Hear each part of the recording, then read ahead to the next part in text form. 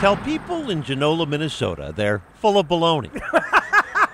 And they'll tell you, it must be Wednesday. Yeah, we're full of it. Wednesdays at the Red Rooster Bar. You come for bologna? $6 gets you a bottomless bowl of baked beans and bread. There you go. And a heap Bologna and of alliteration. beer.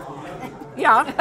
Well, definitely. A bologna ring that's been packing the house for more than 3 decades. I remember coming with my parents. Mary Jansen owns the Red Rooster with her husband, The more the better, usually. Kelly.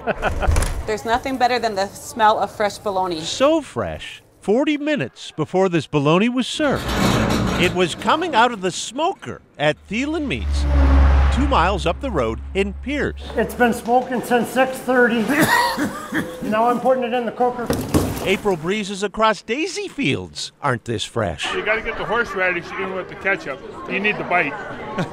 Eat it with both hands fresh, They come from everywhere. but not, it turns out, unique. I borrowed your idea, yeah, and it worked. Dennis Hoheisel is the former Red Rooster owner Gets the people out. who plucked Bologna Day All the bread and bologna you could eat. from Patrick's Bar, a mile away. Tomorrow we have probably 40 people already made reservations. Yep, Wednesday and Thursday bologna. They're both good. I go there, they come here. We're all fine. There's enough bologna to go around. Take your bologna. I'm going to take another piece off there before it goes down the other way.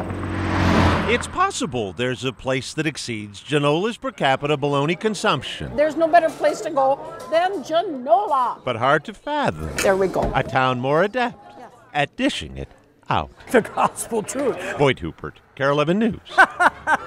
Genola. See you next time. Yep. Thank you.